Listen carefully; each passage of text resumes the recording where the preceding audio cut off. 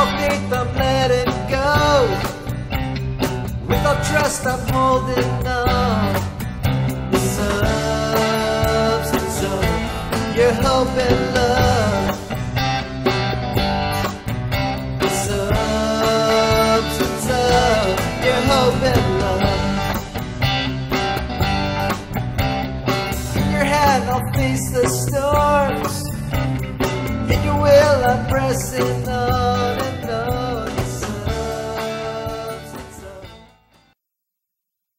As you recall, when David went out to fight Goliath, he was advised to put on Saul's armor. You know, David, again, is just the teenage boy, the shepherd, visiting his brothers down there. And, of course, he hears the rants and the challenge of Goliath. 9 feet tall, based on proportion, would have weighed at least 400 pounds. He'd been a warrior since his youth. He's decked out in his regalia and all of his armor. And so the offer is made for David to put on Saul's armor. Well, Saul, we know from Scripture, is a head taller than everybody else. So you can imagine David trying to put on Saul's armor and having it be several sizes too large. David's response is interesting in 1 Samuel 17. He says, your servant has been keeping his father's sheep. When a lion or a bear came and carried off a sheep from the flock, I went after it, struck it, and rescued the sheep from its mouth. When it turned on me, I seized it by the hair, struck it, and killed it.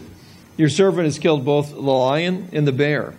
This uncircumcised Philistine will be like one of them, because he has defied the armies of the living God. The Lord who delivered me from the paw of the lion and the paw of the bear will deliver me from the hand of the Philistine. That's a lot of faith. But again, David wasn't attributing anything to his own abilities. It was all what the Lord was going to do. He had confronted God. I'm just going to go out and represent God, and God will take care of him. In fact, I've seen it over and over again in my life, David says. And apparently, I don't think this is hyperbole. I think he really killed lions and killed bears in order to protect the sheep that were entrusted to him. And as far as he was concerned, that God's strength had enabled him in that way. So now, in a greater capacity, God's strength would enable him as well. But again, when we talk about the putting on the armor of God, Paul makes the point very quickly that everything is related to a relationship with Jesus Christ, and everything we do in terms of taking a stand against the enemy, and he uses that phrase several times, we saw last week, is done in the strength of the Lord, not in our own strength. We are no match for Satan and his cohorts, but he is no match for God. So we go out in God's strength. We also talked last week about the idea that Satan is the god of the planet, or the god of this age, Paul says. We'll see later when we look in Matthew 4 that he offers the kingdoms of this world to Jesus if he would just bow his knee and worship him. And Jesus doesn't say, well, they're not yours to give. And we see all around us, and maybe that's a question you get sometimes. I was sharing with somebody just about a week ago, and they were asking about the evil in the world. And I said, yes, there is evil in the world, and that shows us that Satan is basically running the show here. But one day, God will come back and establish his kingdom. This is not the way God meant it to be. This is a fallen world that we live in, and we see the evil all of the time. And I don't know if you're like me, it seems like it's getting worse all the time as well. Wanted to read a quote from Chuck Colson's book entitled Who Speaks for God? And he begins by quoting Charles Krauthammer. And Krauthammer uses a phrase that he picks up on. Krauthammer says, the inability to make moral distinction is the AIDS of the intellectuals, an acquired immune deficiency syndrome. Moral blindness of this caliber requires practice. It has to be learned. And there is a complete breakdown, obviously, in terms of morality with our own country and our culture. And it is the influence of Satan over this world and over the hearts and minds of people. Colson goes on and says this in regards to that remark. In a culture infected with moral AIDS, words lose all meaning, or they are manipulated to obscure meaning. Thus, taxes become revenue assessment enhancements. Perversion is gay. Murder of the unborn children is freedom of choice. Marxism in the church is called liberation theology. These are all good words. In the Nazi era, the final solution had a nice ring to it also. And everyone just nods unquestioningly. But when words lose their meaning, it is nearly impossible for the Word of God to be received. If sin and repentance means nothing, then God's grace is irrelevant. Our preaching falls on deaf ears. This moral deafness leads to disaster. The Scripture tells us that it was when people accepted King Ahab's gross evils as trivial that fearsome judgment befell ancient Israel. And we see this moral decline. And we see, in a sense, Satan having his way with the hearts and the minds of our culture. And certainly it is troubling. And in the same way, he desires that for us, for words to lose their meaning, to be able to attack our thought life and change the priorities of our lives. And sometimes we can come under attack from Satan, and it is so subtle. It is that we don't even detect what's going on. Certainly it would be a lot easier if it was like the Hollywood movies where the person is, head spinning around backwards and, speaking in 3 different voices and all that. It's like, okay, I think that's Satan right there, but it's not like in the Hollywood movies. Satan attacks us as believers in a much more subtle way, and we need to be very careful. Jesus tells Paul that people under the power of Satan, in Acts 26, I'm sending you to them to open their eyes and turn them from darkness to light, from the power of Satan to God. Satan has a power, and we were all under its influence at one point in time, but we've been turned from that power to the power of God, which is a greater power. When we are born again of God's Spirit, though, the battle doesn't end. In many ways, the battle just begins. And so Paul, again, here addressing this issue of how do we engage the enemy, how do we enter the battle. As that great prophet of old, Bob Dylan, once said, when a man is born again, the sparks begin to fly. And what we're trying to do over the next couple of weeks, last week and then continuing on, is just to make us more aware of the attacks of the enemy. Again, we're not going to an extreme that every time a gate creaks, we think there's a demon in it.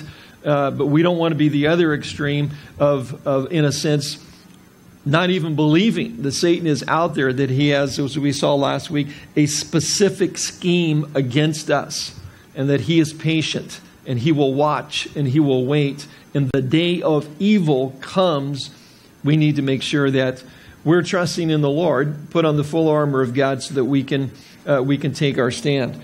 Again, last week we pointed out that the struggle is not a physical one. We saw that in verse 12.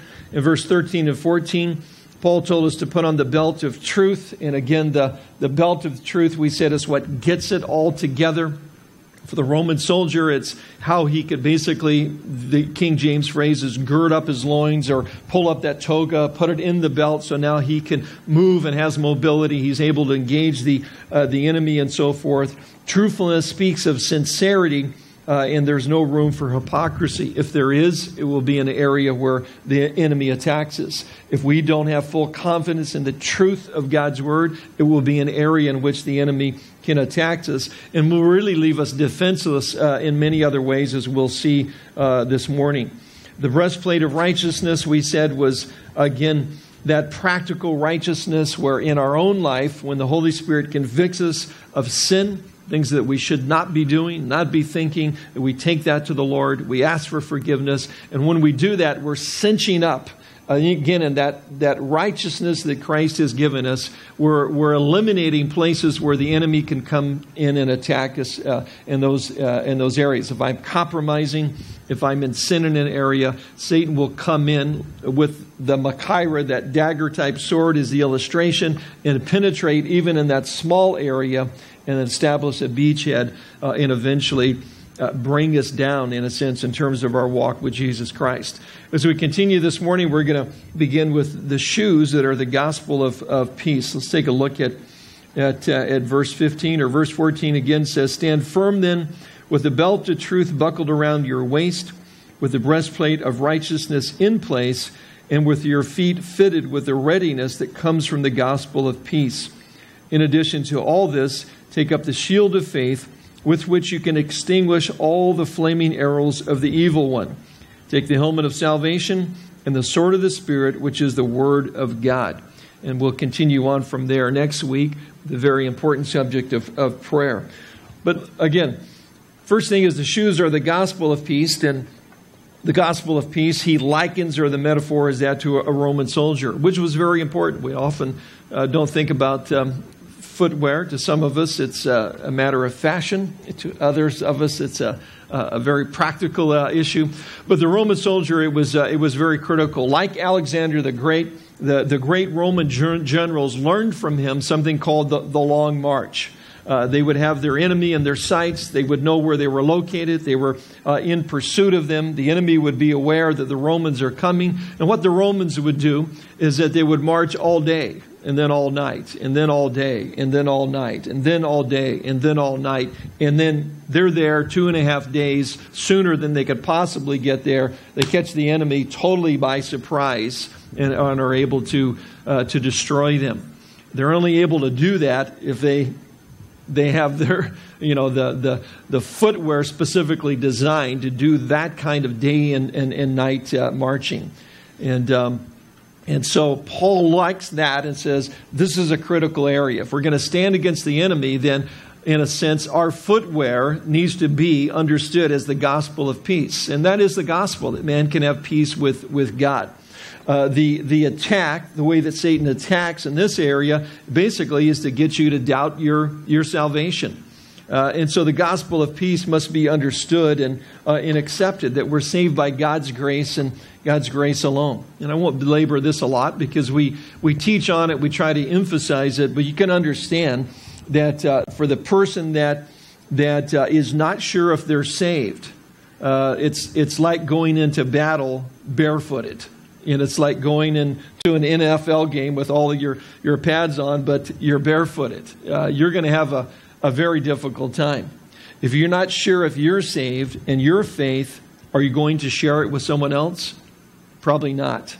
And so this is an issue where the enemy hammers and attacks all the time. If you listen to a Christian call-in show like Pastor Chuck does on Pastor's Perspective in the afternoon on K-Light, if you listen for a week or so, you won't have to listen to too many days before this question comes up. Somebody's doubting their salvation. After all, I did this, I said this, and, have I committed the unpardonable sin? And you get these things. It's a very common question because there is teaching within the body of Christ that you can lose your salvation, that it's predicated upon your behavior and your ability to not sin.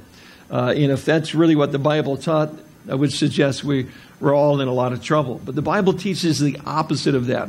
Paul's just kind of expounded this in this letter in chapter 2, that we are saved by grace and grace alone. It's not of ourselves. It's not good works. It's simply by God's unearned, unmerited favor that He's given us.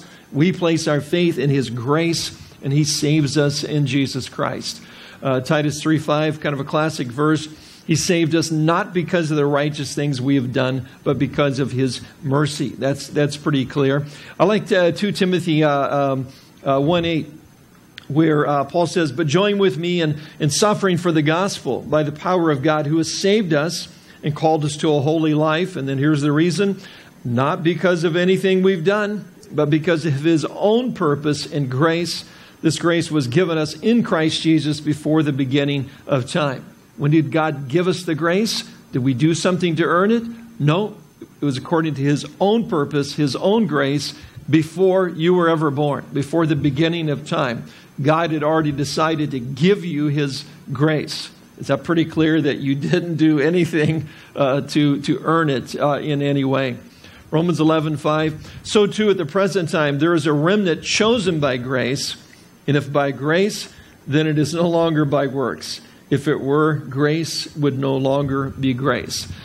So the gospel of peace, and that is our shoes that allows us to march with the gospel and defend ourselves against the enemy, is that we're saved by grace and grace alone.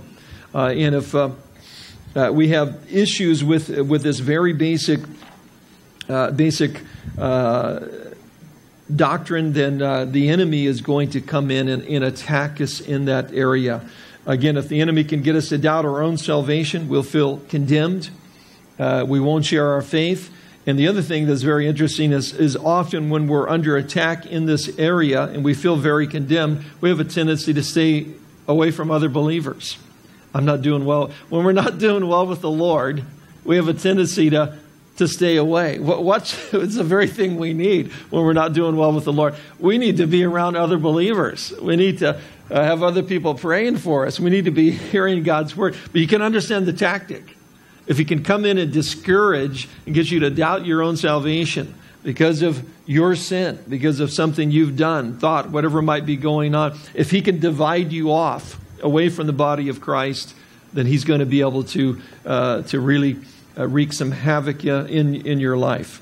So the shoes are the gospel of peace. The shield, the Roman shield, represents our faith. It was about 4 feet by 2.5 feet. It was made out of wood. It was sometimes braced up with metal and always covered with leather on the outside. I don't know if you've seen the idea of a Roman phalanx in action. It's portrayed in a couple of movies. One particular that's very good, but there was way too much blood and gore to show it as an illustration on a Sunday morning, but because it's in the midst of a battle. But again, the phalanx, the guys in the front would have these shields, and they could, in a sense, lock those shields together. I mean, they would go anywhere from 200 yards to 5 miles in length. In a sense, they carried the fort with them.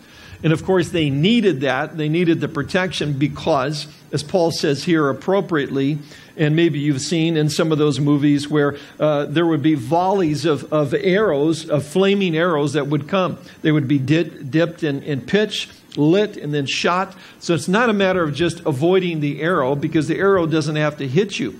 It could hit a part of your body armor, but then the oil would splatter, and if it caught your clothing, you're on fire. You're in big trouble.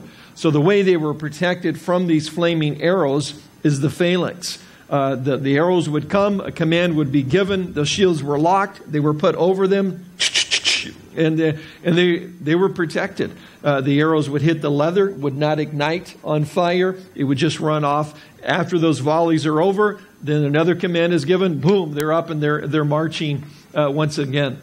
The Roman military was very brutal, but it was very impressive in terms of their discipline and what they were able to accomplish. Paul looks at that and says, that's what it's like. That's what it's like. The enemy shoots arrows at us. They don't even have to hit us directly. They are so poisonous that just having them around us or near us, again, and how do they attack us? Through our mind, it can be very discouraging at times. And the way we protect ourselves as believers is with the shield of faith. Let's talk about the arrows in a sense, because the shield's purpose is protection. Now, 1 John 5:3 says, "For everyone born of God overcomes the world. The victory that has overcome the world, even our faith."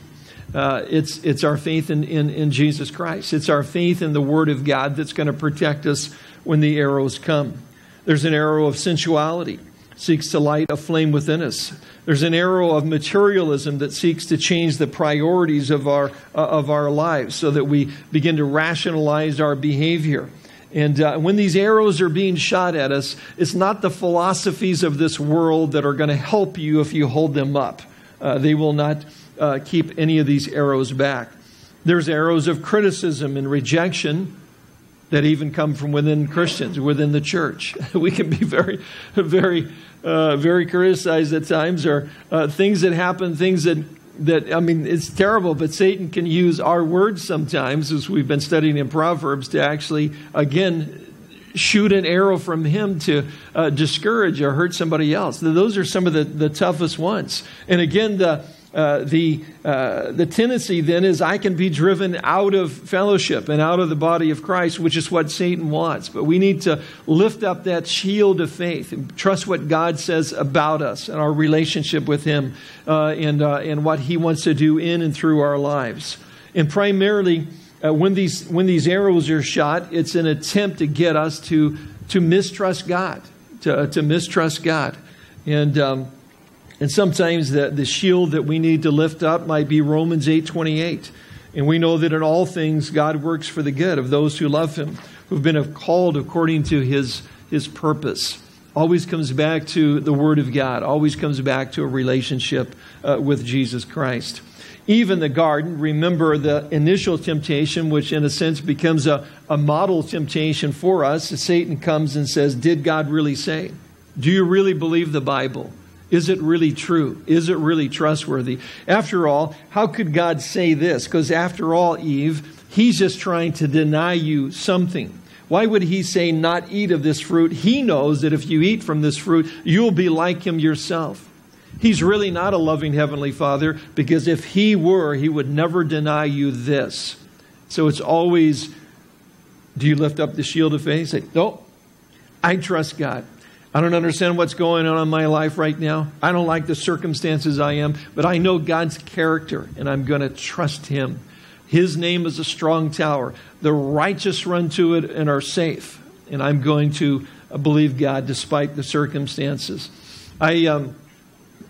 I want to use Gideon as a kind of an illustration of this as well, just because it's almost comical. The initial, when the angel of the Lord goes to Gideon, calls him a mighty warrior and stuff, because he's not. They're under attack from the Midians, and what the Midianites would do, they would allow the Israelites to plant their crops, to raise their crops, to harvest their crops. And just when they harvested their crops, that's when they would raid them and take all their food and everything. Just a little frustrating. And they, Gideon kind of understands that, what's going on? If God was really with this, why would he allow this to happen?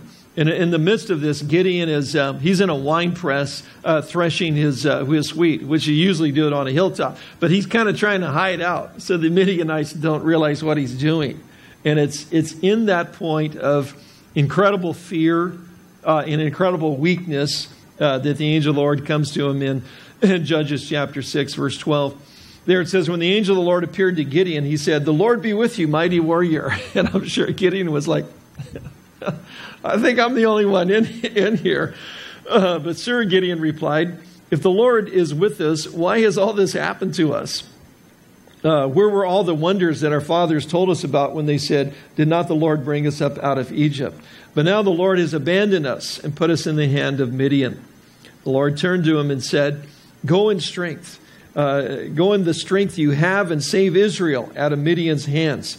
Am I not sending you? But Lord, Gideon asked, how can I save Israel? My clan is the weakest in Manasseh, and I am the least in my family. The Lord answered, I will be with you, and you will strike down all the Midianites together. So he's got this, in a sense, this command of God to go out and be a mighty warrior, but he really wasn't. And I think often, we see ourselves in that position. We're somewhere along the line of God's calling us to a life, telling us what we could become, a mighty warrior. And yet we feel like I'm so not there. And yet the Lord, he says, no, I see who you can become. I don't have that kind of faith. Yeah, start with a mustard seed, let's work from there. And I think as we do, in terms of the shield of faith and how we deal with the onslaught of the arrows of the enemy that attack us in our thought life, it could be a number of different things. How do we get to the point where we can lift up that shield and trust God and have it not affect us? And I think it's just by doing it. God is so gracious to prove himself to us over and over again. Remember Gideon, this wasn't enough, right? I mean, Gideon says, well, how do I know that was really the Lord? How do I know God will be faithful to his word? Okay, I'm going to put out this lambskin, and if in the morning I get up, it's soaking wet and everything else is dry, then I'll really know that it's the Lord. And the Lord does it. And then what does he do then? Well, that was good, but okay, how about if I put it out this time and it's dry and everything else is wet, then I'll really know. And we call that putting out a fleece after Gideon, which is not a statement of faith. Right? I mean, he's doing this because he doesn't have any faith, right? And God says, well, I'm not using you. You can't even take me at my word. No, God says he accommodates, and does the things that Gideon asked for. And God is asking him to do a lot. He asks us to do a lot as times as well. But the shield of faith is believing God and believing him enough not to put him to the test and just to take him at his word. Kent Hughes, one of my favorite commentary writers, says, faith binds us in vital, deep union with God. Faith is not just belief, it's belief plus trust. It is resting in the person of God, in his word to us. Paul says, bring the thoughts into captivity. The attack of those arrows, and it can be a variety of things. And sometimes we daydream or whatever, but I hope you can develop the ability to be able to tell when, man, I'm here trying to worship the Lord, and that stuff is coming in my mind while I'm trying to worship. It's from the enemy. It's not from God. It's from the enemy. And we need to be able to, Lord, I just want to look to you and trust you and hold up that shield of faith and look to you and realize that when I'm worshiping, I'm coming before your very throne. You just have to be able to engage and realize what's happening, that you're under attack. The shoes are the gospel of peace. The shield is critical, and it's our faith. Again, it's belief plus trust in God, as Kent Hughes had said there. And I also like the idea that it was effective for the Romans because they locked them together. It was a corporate thing that really protected them. And I think that speaks of the relationships that we need to have with one another and standing against the enemy. The third thing is the helmet of salvation. Again, likened to a Roman soldier's helmet, made out of hard leather or often metal. And certainly nobody would go into a battle without their helmet on. And that's because of what we called last week the broadsword, the double-edged blade held by two hands. That guy would just kind of go through a crowd swinging. And if he hits you, it's all over. Your only protection against that would be the helmet. And Paul looks at that and sees how critical that again, the mind is protected, and likens it in terms of to the salvation experience. Now, there's three aspects of salvation. There's certainly the idea that the helmet of salvation impacted our past.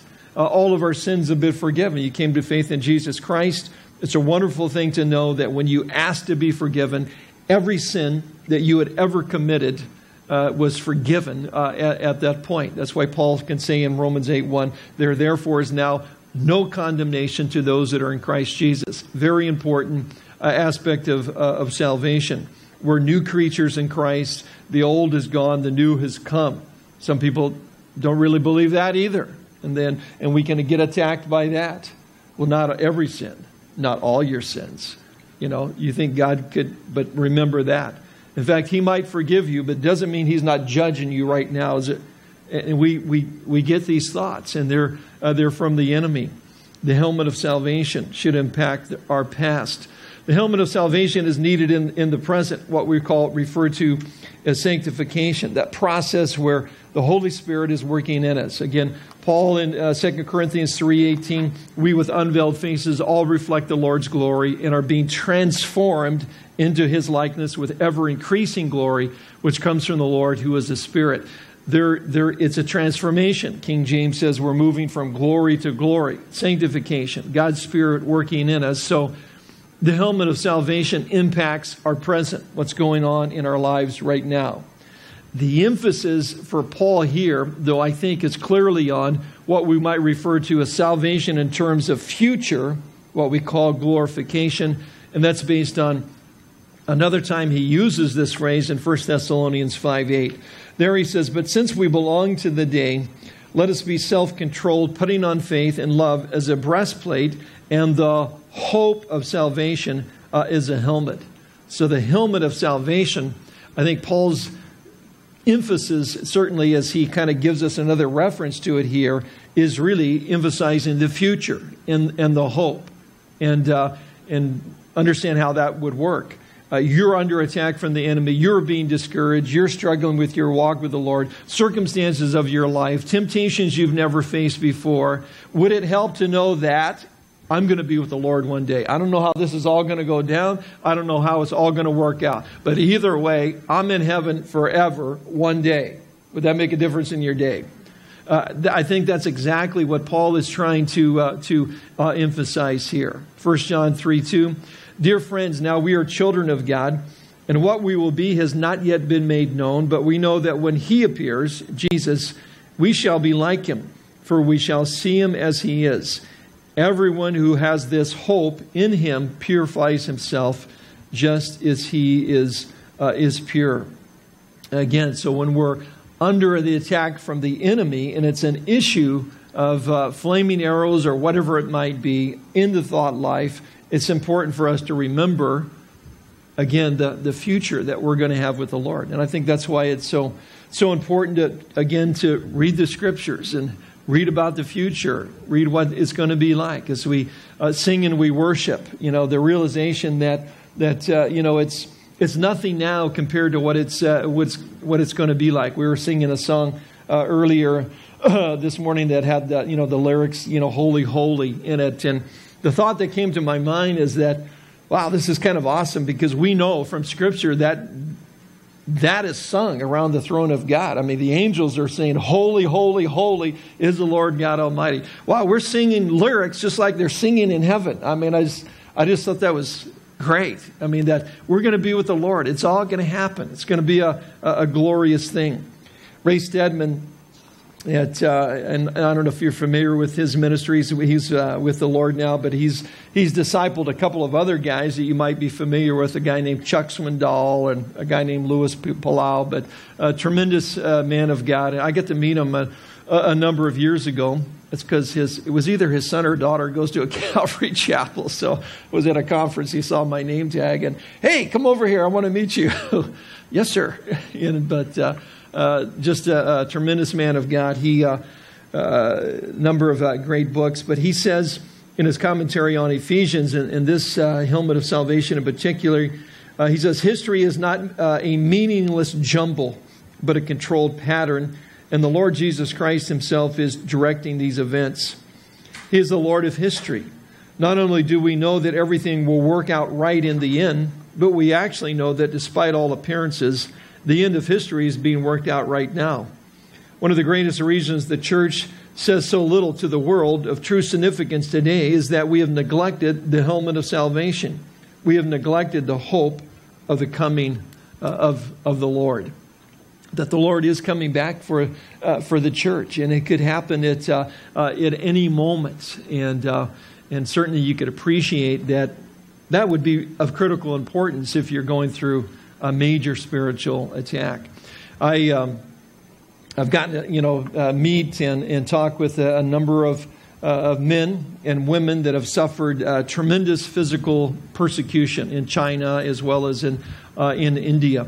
And I can tell you that when they are going through those times, as they've said to me, it's all about living for eternity. It's all about living for heaven. We're in those Gospel for Asia training schools, training these young guys, all of which will go out and be persecuted. It's a matter of if. They will all be stoned. They will all be beaten at some point in time. Some of them will be martyred for their faith. And when you're in those times of worship and you sing songs about heaven, it's a war chant. It's not just a worship song. I mean, these guys, this is what it's all about. It's all about the kingdom of God. It's all about heaven. Nothing is about this life. And that's how they go through it. Paul says the severe attacks from the enemy, the helmet of salvation becomes critical to us. And so very important. Paul says in Romans 8:37, knowing all these things, we are more than conquerors through Him who loved us. Somebody that is a conqueror that goes into a battle and the battle turns and they're able to win. They become the conqueror. But Paul says we're more than that. Because the victory has already been won in Jesus Christ. We know the end of the story. We know how it's all going to come out. It's history itself is not just this craziness that seems to be all around us. There's actually a pattern, and God is the one that's in control, and He is faithful to complete the work that He's begun. So the helmet of salvation, the shield of faith, the shoes that we need that are the gospel of peace, and then the sword of the Spirit in verse 17. The sword is a specific sword. Again, it's the Machaira. Again, that long dagger. It's very specific. It's not just the broadsword, just swinging it all around. If it's going to be effective in battle, that guy fighting with it is going to have to look for an opening in the armor, someplace specific to plunge it in if it's going to do any good. So Paul says the sword is like that sword, and it's the Word of God. Paul could have used a couple of different terms for word. He could have used logos, which means God's Word in its entirety. The sword of the Spirit it's the whole Bible, and that would have been good, but that's not the word that he used. He uses the word in the Greek rhema, which means a very specific word. The sword of the Spirit is a very specific word of God for a very specific situation. And Thayer's Greek lexicon says it's a declaration of one's mind made into words. And there's a lot of times I don't always have confidence in my words, but we can always have confidence in God's word. Now, this is demonstrated by Jesus in Matthew chapter 4. I've got the verses for you, but if you want to turn to Matthew 4 to make any notes, or that might be a good thing to do as well. But here, we're familiar with it. Jesus is tested, in a sense, in three times by Satan. Jesus has been baptized in the Jordan from John's ministry. He begins his ministry as the Holy Spirit drives him and leads him into the wilderness where he fasts for 40 days and 40 nights. At the end of that time, he begins to get hungry, which is an indication that he's about to starve to death. So he goes out there, in a sense, and makes himself as vulnerable as he possibly can so that he can, in a sense, draw Satan out to him to engage him in this warfare. Now, obviously, he doesn't need to do this, but he does it so that we can learn. And again, he didn't have Peter, James, and John running behind him, taking notes. Okay, he said this. Okay, then he did this. This is very good. This will be important. No, nobody's there, right? So that means Jesus has to tell them later in great detail exactly what happened, exactly what Satan said, and exactly what he said in order to react to it. Therefore, I think it's probably very important. So again, it's an example of using the sword of the Spirit. Now, I want to kind of parallel that in these three testings with a reference from 1 John 2:15 and 16, because there John, writing again in 1 John, gives us, in a sense, the tactics of the enemy, the way that he attacks us. If you were a linebacker in the NFL and you know the three plays that the offense had, you'd have a pretty good day. And so John is trying to lay out for us, how does the enemy attack us? It's in the mind, and it's an appeal to our flesh, our sin nature, or our self-centeredness. Anytime that we can tell we're under attack is if there is a draw or a pull to get us to be concerned about me and nobody else, as opposed to be concerned about others in the kingdom of God. God's Spirit is going to teach us it's more blessed to give than to receive. Satan is always going to try to reverse that and get our eyes back upon ourselves in me and myself and nobody else. 1 John 2:15, he says, do not love the world or anything in the world. It's a whole world system. He's not talking about have a good day on Earth Day or something. He's talking about a world system, not the plants and the flowers. If anyone loves the world, the love of the Father is not in him. For everything in the world, this world system that is fallen, the cravings of sinful man, the lust of his eyes, the boasting of what he has and does, comes not from the Father, but from the world. The world and its desires pass away. The man who does the will of God lives forever. So again, the cravings of sinful man, or the lust of the flesh, as other translations would say, we see this as an attempt of Satan to use the world system and our flesh to get us focused on my personal needs. Again, and that is, we'll see that in the first temptation. The boasting of what he has and what he does, or the pride of life, again, is an attempt to get us to focus on my purpose in life. And then the lust of the eyes, we'll see that in this fallen world, and Satan will get us to try to focus on my promises for the future, my future, and what I want to see happen in my future. These are the ways that Satan comes and attacks Jesus in Matthew 4. So if you're there, the first four verses read, "Then Jesus was led by the Spirit into the desert to be tempted by the devil. After fasting 40 days and 40 nights, he was hungry. The tempter came to him and said, 'If you are the Son of God, tell these stones to become bread.' Jesus answered, 'It is written, man does not live on bread alone, but on every word that comes from the mouth of God.'" Again, the temptation is self-interest. You're out here, you're starving. And again, it's when he says, "If you are the Son of God," literally, it's since you're the Son of God. If, and it is so. You're the Son of God. That means you can do something about it. Do you think your Father really cares about you? You've been out here 40 days and 40 nights with nothing.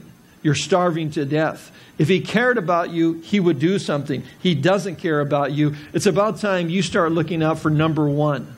If God really loved you, would he allow you to be in these circumstances? If God really loved you, would he allow this to happen to you over and over again? If God really loved you. He doesn't really love you. You'd better start thinking about yourself and get this out of your mind that somehow God cares, he loves you, and he's going to provide for you, because it's not going to happen. You have the ability, you have the power. Hey, you're the Son of God. Do something about it, is the temptation. Self-interest.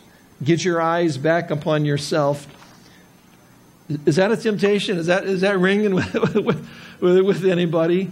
Again, Satan says, watch out for number one. How does Jesus deal with that? He takes out the sword of the Spirit. He takes out a specific word of God for a very specific situation. He was starving to death, and the temptation is make something yourself to eat. Do something miraculous here on your own behalf. He says, and he quotes Deuteronomy, man does not live on bread alone, but on every word that comes from the mouth of God. I think that's a pretty good verse given the circumstances, don't you? That's a very specific word of God given the circumstances. And that's what Paul is trying to tell us to do. Find a verse that fits what I'm going through, what I'm dealing with, and then put it in my heart, put it in my mind. If I can't get it to stay there, write it on a card and put it in my pocket, but get it with you, because that's how you're able to take a sword out and defeat Satan. That's the way Jesus did it. Let's look at the second temptation. The pride of life. Then the devil took him to the holy city, and had him stand on the highest point of the temple. If you're the Son of God, he said, throw yourself down, for it is written, he will command his angels concerning you, and they will lift you up in their hands, so that you will not strike your foot against a stone. Jesus answered him, it is also written, do not put the Lord your God to a test. Again, here the test that is suggested is that the purpose of his life should be self-directed. You don't have to submit yourself to the will of the Father. Again, do you think the Father really cares for you that much? Listen, all you've got to do is pick a feast day. 2 million people in the city. Go to the highest point of the temple. Hello, everybody down there. I'm the Messiah. Check this out. And then bungee jump off the... No bungee. Just jump. And then a couple of angels, because you know the Bible says they will lift you up and prevent you from dashing your foot against the stone. That would be pretty impressive, right? Jesus jumps off the highest point of the temple, a million people watching. A couple of angels swoop down and lower him to the ground. Ooh, I think that's the Messiah. Why go to the cross? Why have all the suffering? Why go through all of this? Here's a way. You don't have to submit yourself to the will of the Father. It's too hard. It's too difficult. There's got to be a better way. The purpose for your life is not found in submission to the God of heaven. The purpose in life is you living your own life for your own fullness. You direct your life and the purposes of your life. That's the temptation. And how do we deal with that? The same way Jesus did. Again, he takes out the sword of the Spirit. That's a pretty good one too. Jesus is pretty good, 2 for 2 here. When you say a very specific word for the very specific situation that he finds himself in. I will not put the Lord God to the test. That's what you're asking me to do. And again, even in this one, Satan quotes Scripture, though he misquotes Psalm 91, verse 11. And Jesus refuses to put his personal ambitions ahead of the will of the Father, quoting Deuteronomy 6:13 and Deuteronomy 8:3. The third temptation, the lust of the eyes. Again, the devil took him. We're in verse 8. Again, the devil took him to a very high mountain and showed him all the kingdoms of the world and their splendor. All this I will give you, he said, if you will bow down and worship me. Jesus said to him, away from me, Satan, for it is written, worship the Lord your God and serve him only. Then the devil left him, and the angels came and attended him. So again, here's the test to the Lord, suggesting that that the Father would not keep the promises in the future. Because in the future, the Messiah will rule and reign from Jerusalem. All the kingdoms will be his. Every knee will bow, every tongue will confess that Jesus Christ is Lord, to the glory of God the Father. Jesus knows this. And Satan says, do you really trust those promises in the future? You'll say the same thing to us. Do you really trust the promises of God? Can you really count on what's going to happen in the future? Again, after all, you wouldn't be in this mess, you wouldn't be in these circumstances if God really cared. It's always to mistrust the character of God. It's always to mistrust or not trust the promises of God. And if we don't, we have no sword, we have no shield, we have no shoes, we have no breastplate, we have no helmet of salvation, because it's all predicated on what the Bible says to me in terms of my salvation and my relationship with Jesus Christ. So the temptation is, hey, just don't believe the simple truth of the Word. So how do we use the sword of the Spirit? Well, in the same way. Again, you're overcome with fear over the top. Again, it's not, we're talking abnormal when you shouldn't be. There's a sense of fear over you, and you're sensing it as you're trying to sleep and your waking hours or whatever. And you realize, and the idea is that as you go through life as a Christian, you get a little more tuned in to realize, hopefully a little sooner than later, that, okay, this is the devil. I'm under attack here. This is ridiculous. I don't have to be thinking this. I don't have to be believing this. I don't have to be feeling this. I don't have to be doing this. What am I doing? Start coming to these thoughts in my mind, these fiery arrows. It's about time I lift up my shield and begin to trust God again. And what is a verse that will counteract what I'm feeling? How about the Spirit of the Lord is not one of fear, but it's one of love and power and self-discipline. And when I remind myself of that and I sense that, I go, that's not God, that's the devil. You're out of here, and I'm going to worship God. I'm going to pray to God. I'm going to focus. That's how we take out the sword of the Spirit. Whatever we're going through, we try to find a verse in the Bible. Go to a concordance. Ask a friend. Ask people to pray for it. Find a verse that fits what you're going through the same way that Jesus did. Write it on a card. Put it in your pocket. The best thing, obviously, is to do what Jesus did. He took out his concordance and he looked through it. Hang on a second here, Satan. Okay, I think I got a good one. Matthew, what is that? Deuteronomy. Okay, and then he took out his Old Testament, Deuteronomy. No, I didn't really do it. It was just there. It's really it's something we've lost in Christianity. I was just reading some about a couple of well-known people of the faith. I think that it was Martin Luther that had the entire Bible memorized in Latin. I think it was Wesley that had the whole New Testament memorized, not just in English. That'd be enough. In Greek, we've kind of lost this idea of memorization and so forth. And it's not just something Sunday school kids do to get a smiley face next to their name on a board.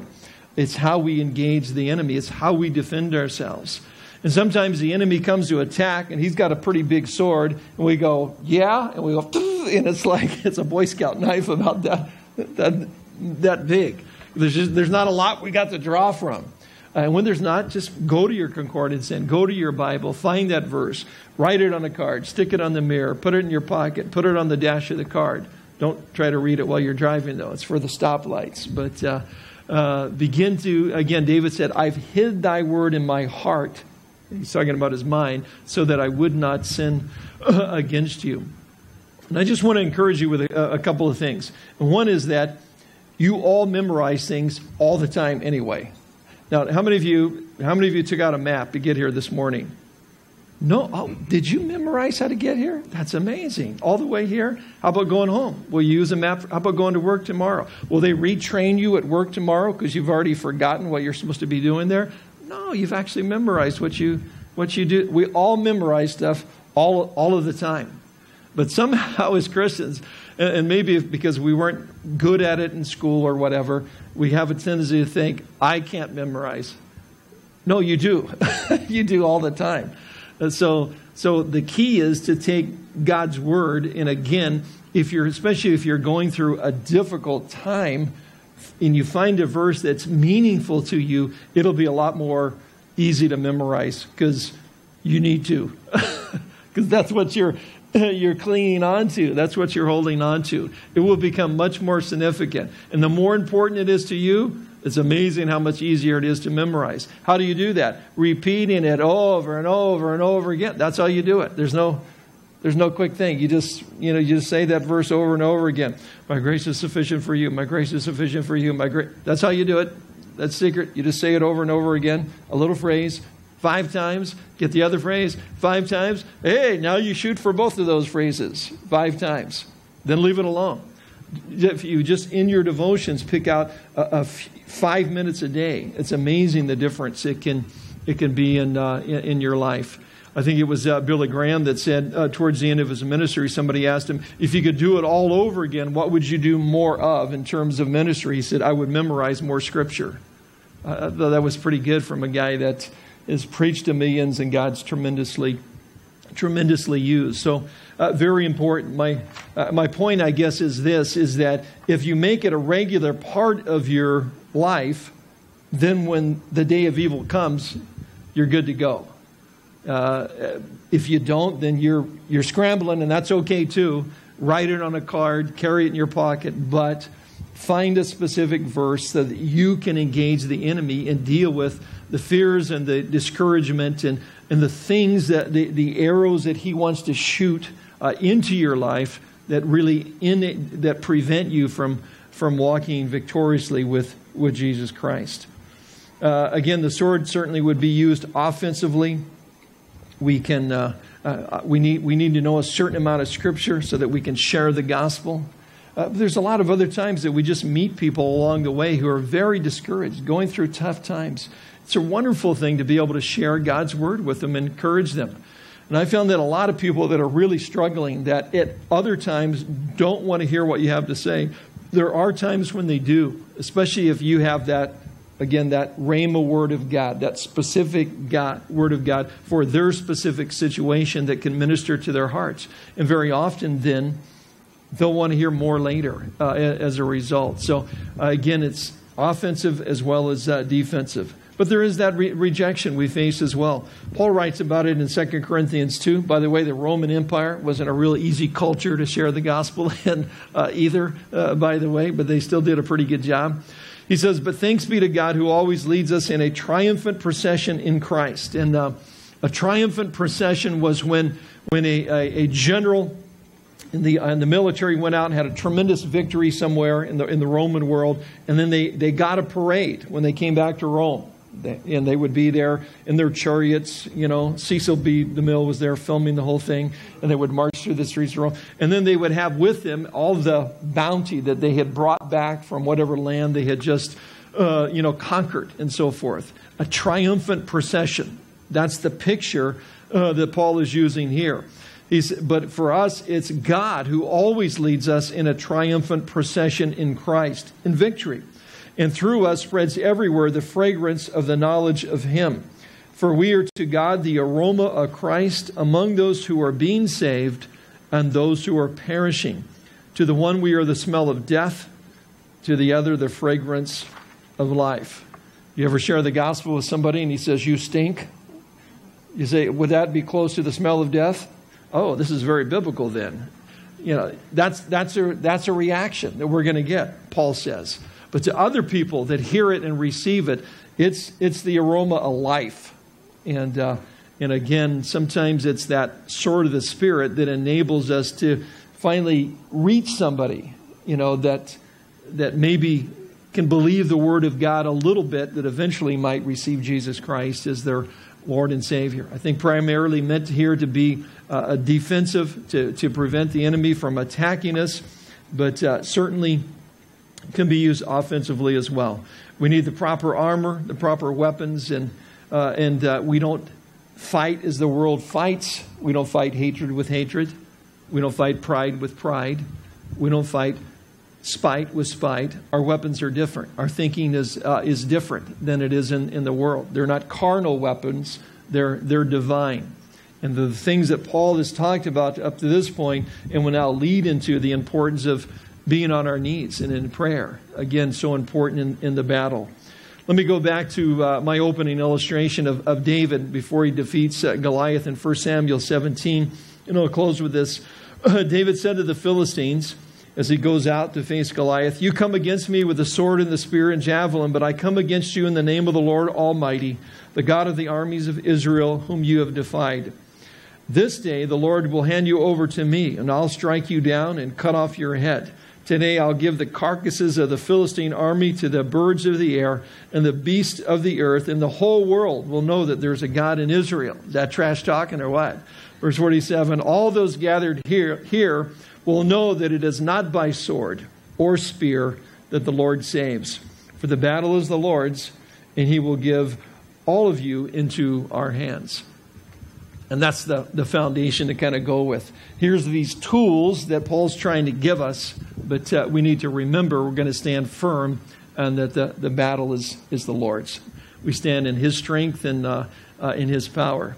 When we have the worship song and there's a little dove on there, we call it the Maranatha dove sometimes. You go to a lot of Calvary chapels and they've got the dove up. A lot of people don't even know what the dove's for anymore. We're a couple generations removed. It's to remind us of a passage in Zechariah that says, "It is not by might nor by power, but by the Spirit of the Lord." We need to trust in the Lord. That's how we're going to have victory in these areas. And then when we have it, he gets the glory. It's not our doing. All we're doing is relating to him and trusting him and trusting his word. Sure as gold is precious and the honey sweet. So you love this city and you love this street. Every child out playing by their own front door. Every baby laying on the bedroom floor.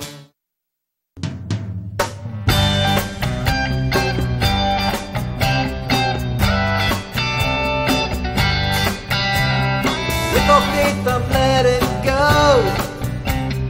Without trust I'm holding on. The substance of your hope and love.